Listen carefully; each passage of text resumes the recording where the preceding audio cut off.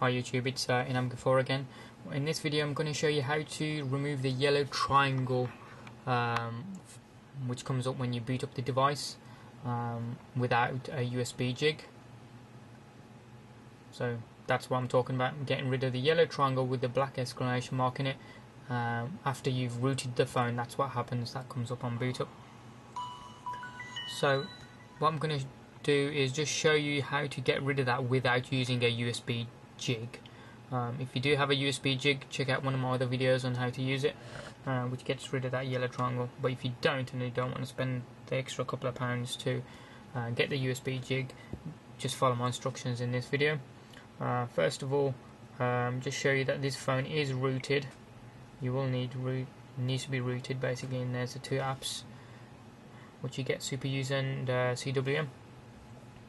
What you need to do is go to settings, make a note and go to about, scroll to the bottom, make a note of the kernel version on there. It's usually the i9-100XX and then something. In my case it's the KI3. Make a note of that. And what we're going to do is just plug my phone in to my computer. On the computer you can now see that the PC's detected the phone, it's been connected, so we'll just open that up and navigate to the directories. Brilliant. What we all need to do is the CF root file that we use to root the device, we need to extract that. So if you haven't rooted your phone, check out one of my other videos on how to do that. But if you have, just locate the same file that you used, the CF root file, extract it. So basically I'm double clicking on it, opens it up in WinZip, and you can see there's a Z image file.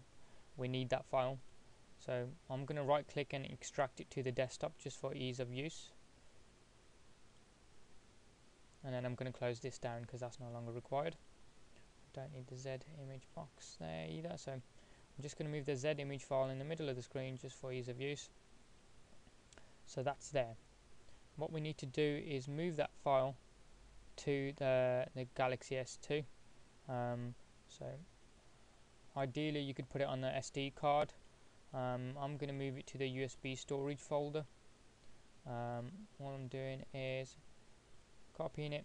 It says it already exists. I might have copied it before, so I'm just going to copy and replace it because I don't know what version that might be. There you go, that's the end of that. So I can close that down.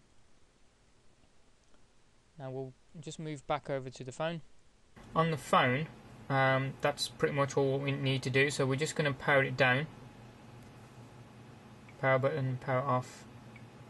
Yeah, we're sure. And then we'll unplug it from the USB as well.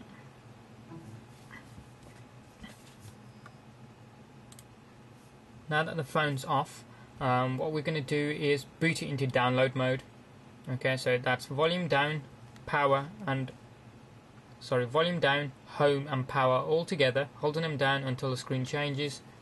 And then it says a custom ROM can cause critical damage. Are you sure? Basically press up arrow to continue, which is up volume. Press it, gets it into download mode. That's brilliant. What we're going to do is just plug the phone back in, which is awesome. Now I'm going to just move over to the computer. Now on the computer we need to download a version of the stock kernel. So when I'm in the stock, I'm in the Samsung standard stock kernel for this KI3 kernel that we have. I'll put a link in the description of where you can download them from. Okay, not just for the KI3 but other versions as well. So I've got the kernel there, the tar file.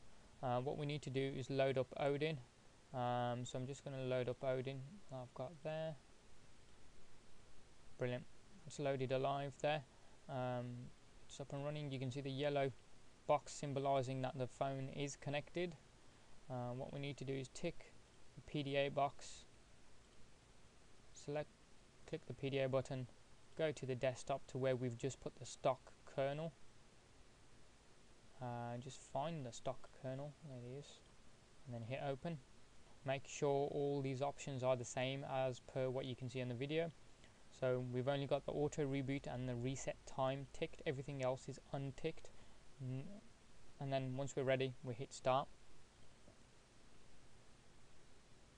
and the kernel starts to flash. The phone itself does it really quickly, you can see there. Odin says it's finished and it says pass. The phone then reboots without the yellow triangle. We can close down Odin because we no longer need that. As long as it says pass there, you're good to go to close that down. You shouldn't shut it down before it says pass. So we're done on the computer, we'll move back over to the phone. The phone's rebooted. Okay, now when we go back into it, the two rooted files that we had, as in CWM and super user, should still be there. Brilliant, they are. You can see them there. Okay, now what we need to do, start up CWM. So we'll tap that.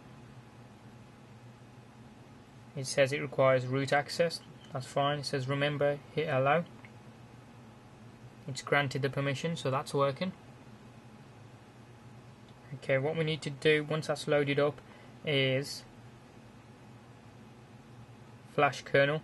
So scroll down on CWM manager till you get to flash kernel.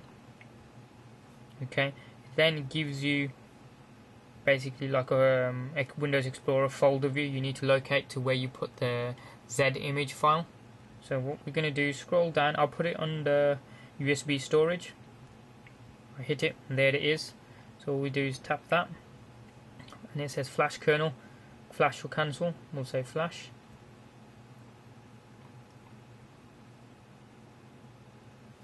And the device should reboot. Again with no yellow triangle.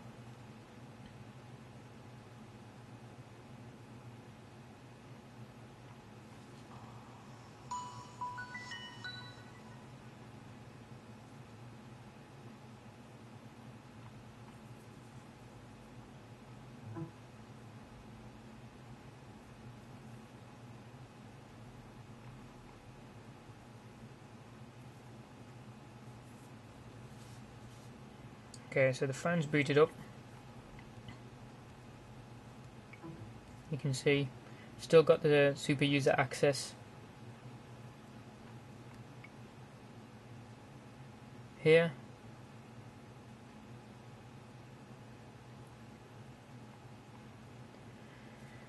So let's just hit into, you can see it's allowing CWM as super user access.